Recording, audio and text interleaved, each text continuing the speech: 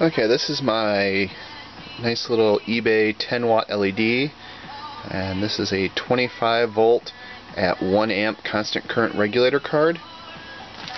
The other unique feature of this card is it has a built-in PWM dimmer, which is controlled by the two little push buttons. So here I'm just doing some testing of the PWM portion of the circuit just to make sure that the dimming's doing exactly what I think it's doing.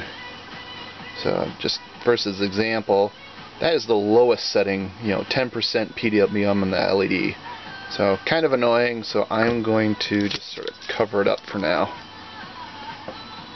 so we can actually see what's going on a little bit. Special features: if you push both buttons, it goes to full brightness, and if you push them again, it goes off. So basically, if it's on and you push both buttons, it goes off. If it's off and you push both buttons, it goes to full on. So now if you take a look at the scope, you can see right here the PWM pulses, and the approximate frequency is 245 kilohertz. That's from the start of that peak to the start of the next peak.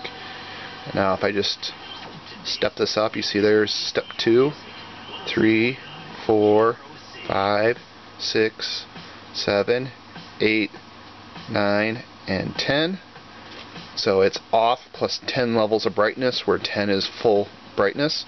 And if you can watch the shadow on this clip here, you can sort of see how it dims out. And those that are curious as what full brightness looks like on this thing to the camera, it is pretty frickin' bright. So next up, I need to finish machining a couple parts. Get this out of here without moving my camera over, to adapt that light into this fiber optic ring light umbilical. So once I get that done and put together, I'll put together another little quick video of how this thing works.